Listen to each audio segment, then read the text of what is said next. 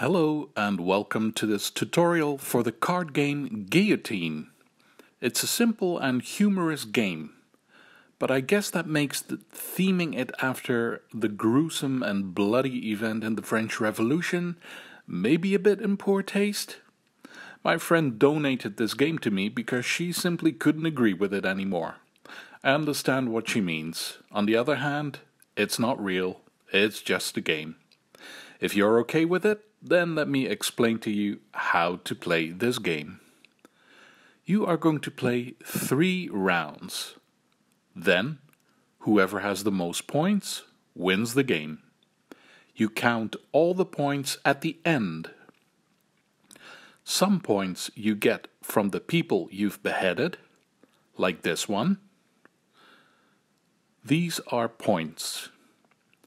And maybe you get some bonus points from these cards. This is an action card. It could say, for example, you get 1 extra point for every blue card you have collected during the game. So if you have 3 blue cards, like these, blue, blue, blue, you have 3 extra bonus points at the end of the game. So again, there are 3 rounds and you can count up all your points. If you have the most, you are the winner. There is nothing in the game to keep track of which round you're in, so you have to keep that in mind or come up with your own solution. A round is finished when there are no more people at the guillotine. Now we have all these folks lined up. When they're gone, the round is over. Next, what do you do when it's your turn? Very simple. First, if you want to, you can play one of your action cards. Those are the cards that you have in your hand. They look like this. You don't have to, but if you want to, you can play one of these at the start of your turn. And the second thing you do is take the card that's all the way at the front by the guillotine. Take it and place it on top of the other people you've beheaded. You have to make a stack. And finally, you end your turn by taking 1 card from the action cards deck. Even if you didn't play a card during this turn, you always take one. And that's it. A little recap. When it's your turn, 1.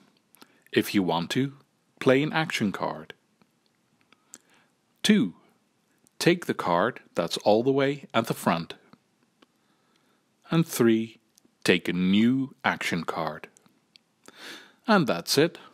This is how you play Guillotine. We've gone through it so quickly, let me show you how I play one full turn. Before I do anything, I'm going to take a good look at how the people are lined up near the front. The first card is worth 1 point. And then the next one is minus 1 point. And the card after that is worth 5 points. If I want to, I could do nothing and just take this card that gives me 1 point at the end of the game. But of course, I should really try to see if I can do anything that can bring this card of 5 points up to the front, so I can take that one instead.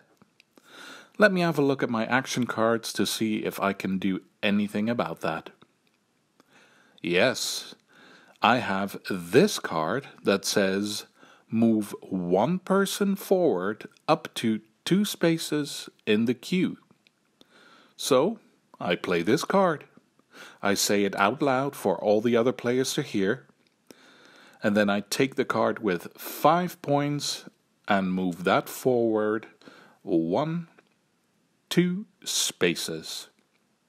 I put my action card on the discard pile, and then I take this card that is right at the front and put it on my stack. I end my turn by taking a new action card from the deck. You always do that. That's it. Guillotine is an easy game. I've got 3 details for you.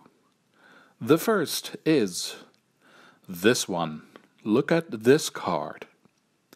Instead of points, this card shows you a star. So how many points is it? At the end of the game, this card is worth as many points as how many cards like this you have, because there are more cards exactly like this one. Here, now I have 3 of these cards. At the end of the game, I've got 3 of these, so each card is worth 3 points. 3, 6, 9. 9 points. Next detail. Have a good look at the cards on the table, the people lined up in front of the guillotine, because some of them have a text on it and you need to know all of it. It's possible that one card somewhere in the line says that you have to move it to the back of the queue whenever someone plays an action card, for example. Make sure you play this game correctly. And the last detail.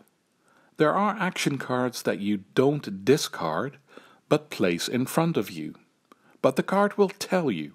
It will literally say, place this card in front of you.